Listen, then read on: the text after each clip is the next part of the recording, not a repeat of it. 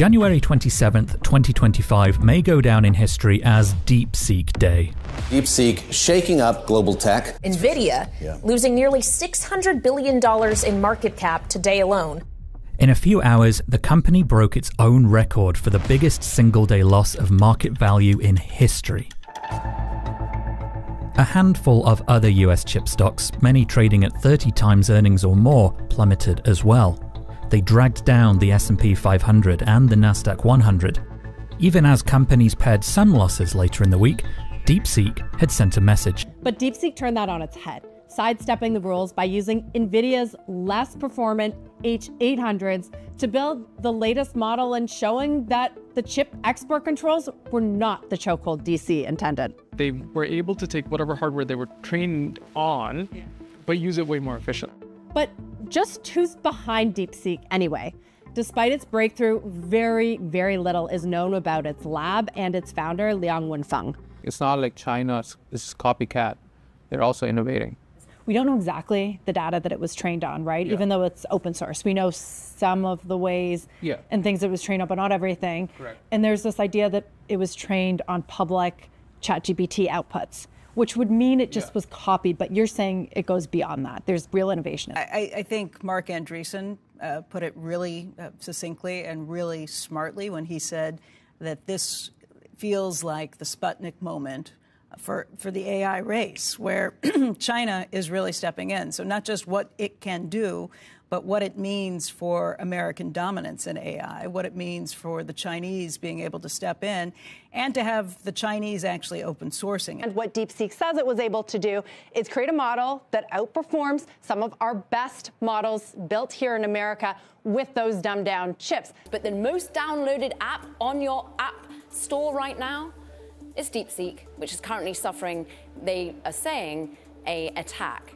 So far, all the value was captured by the chip makers, the semi-cap equipment guys, and the LLM companies like OpenAI, Anthropic. And the software guys were really missing out because everyone was like, their margins will be compressed. They have to pay more for chips, pay for this LLM layer. Well, guess what? If the price can come down, and what DeepSeek has shown us is the price per token, price per query can come down drastically. Then suddenly, I think the power goes back to the software guys, because now they can incorporate AI in everything they want, in their app, in their website, whatever functionality they have. What DeepSeek has done, or seems to have done, is they've taken this mixture of expert architecture and really blown it out to limits that other people hadn't tried before, at least haven't tried and succeeded at. There are many in the technology sphere, founders, CEOs, venture capitalists who say this is a really good development, that DeepSeek essentially did what OpenAI was supposed to do all along: create an open source model, democratize AI. That's what DeepSeek did. It is so ironic that that came from a Chinese company. I think that OpenAI is highly overvalued. I think we just saw their business model sort of blow up yesterday, or over the last few days, with DeepSeek basically giving away for free what they wanted to charge money for. Also, I think that DeepSeek is more open than OpenAI, and that's going to be attractive to talent. And yesterday, NVIDIA called DeepSeek's new model, quote, an excellent AI advancement that complies with U.S. technology export controls, and that DeepSeek's work illustrates how new models can be created.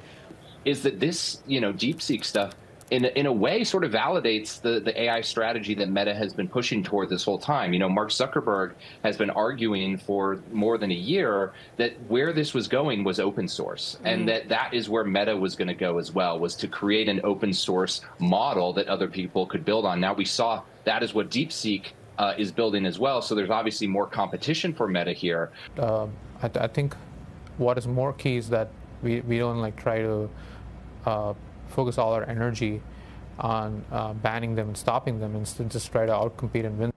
And it makes the winners of the previous era, OpenAI and Microsoft, makes them look like sore losers. Accusing DeepSeek of using OpenAI inputs, that is the kettle calling the pot black. Because just like OpenAI trained ChatGPT on internet data, DeepSeek trained its model on updated, we think likely, updated generative AI internet data. So sure, it copied the playbook, but it did so far more efficiently and then open sourced it and innovated on top of it. You can see all of this because it's open source and published the research paper, accusing DeepSeek of using OpenAI outputs. Again, this is just kind of ironic to hear it from OpenAI. To sum up the new race in one word, distillation, a way to shrink a big AI model into a faster, smaller one while keeping what it learned. There's been reports that DeepSeek is using Huawei chips for inferencing, right? Okay, so this is where it gets complicated, and we got to be really careful here to separate out two different things. There is the DeepSeek app that people are downloading on their phones.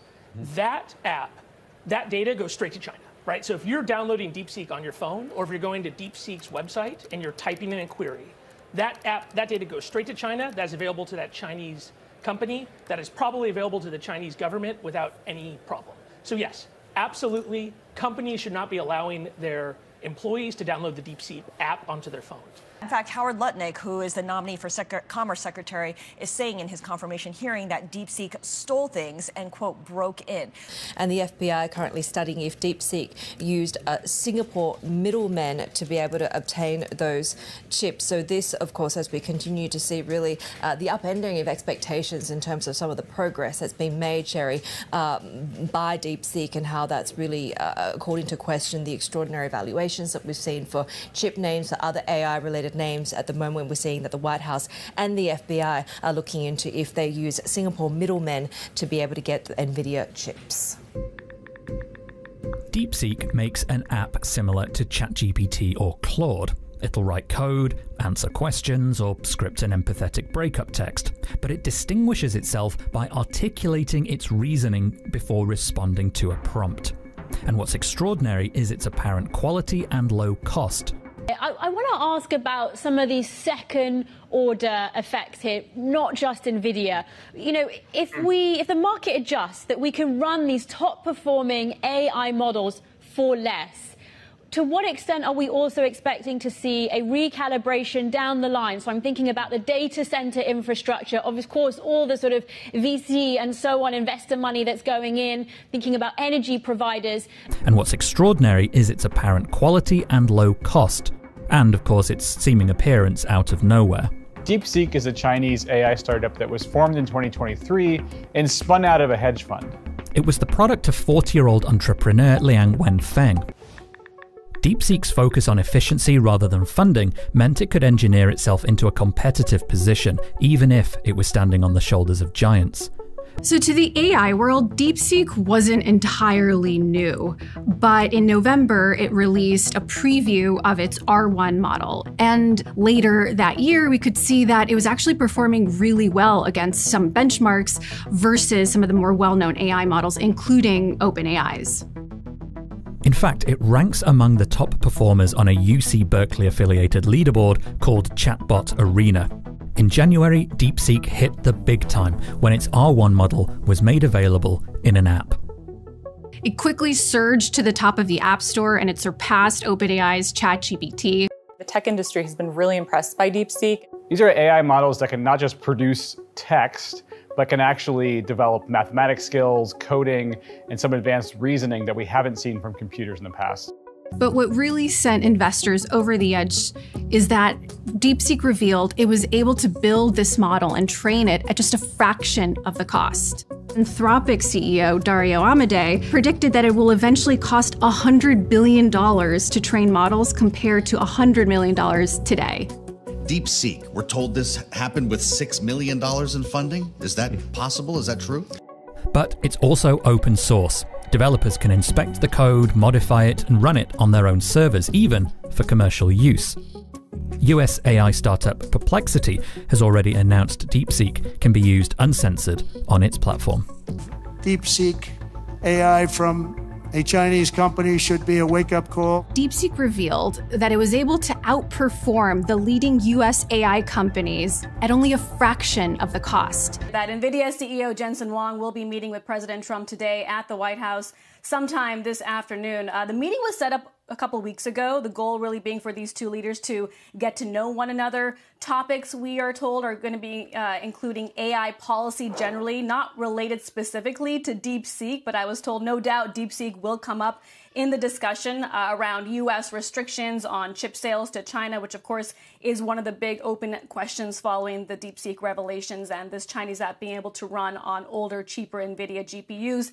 The other topic up for discussion is the onshoring of chip production in the U.S. at a time where U.S. chipmakers, as we know, are heavily reliant on Taiwan. NVIDIA is now offering DeepSeek for enterprises, calling it a perfect example of test time scaling. And that is an AI system that can adapt and improve its performance on the fly, making it highly useful for AI applications. And on the same day, guys, that Microsoft began probing DeepSeek for improperly using OpenAI data, it also quietly made DeepSeek available on Azure, its cloud computing platform. Was the week that DeepSeek roiled the markets. The Chinese AI startup caused a tech sell-off that sent NVIDIA shares down 11% on the week, Microsoft down 6%. But despite the threat it might represent, AI companies are surprisingly embracing that open source model now. Which Microsoft CEO Satya Nadella brought up at the beginning of the week when all of this broke out into the open, saying more AI basically means more AI. And what Tay's talking about is true. At the inference level, it could require even more compute power.